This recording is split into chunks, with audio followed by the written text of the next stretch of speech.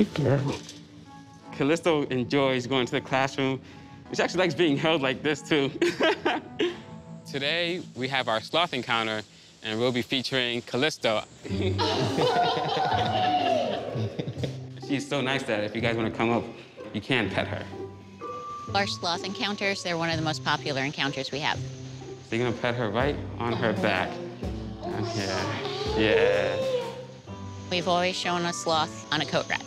We would roll it around outside if we did encounters or in the classrooms that we've used. Yeah, no problem.